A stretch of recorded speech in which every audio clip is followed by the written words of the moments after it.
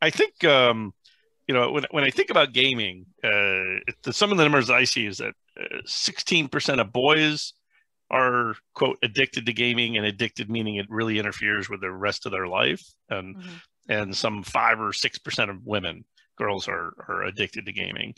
I don't know how accurate those numbers are.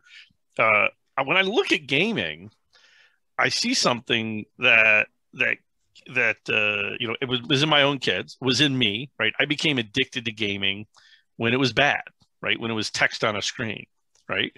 Um, and then I had purpose with something. So with my son, I started a business, and all of a sudden the game that I wanted to play was the business, right? And I think the challenge that we're faced right now is that gaming is more engaging than school, right? Much. Much more engaging than school, and much more rewarding in their immediate sense than school is. But I'll say what happened with my own son, right? I got him involved with volunteering, right? I got him involved with building a Pinewood Derby track for the Cub Scouts.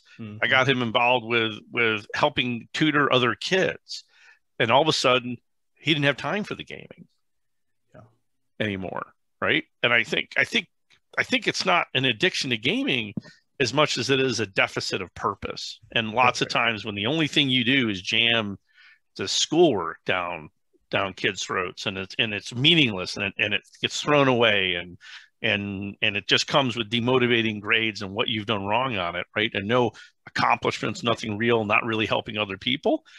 It's not a surprise that they prefer gaming to that.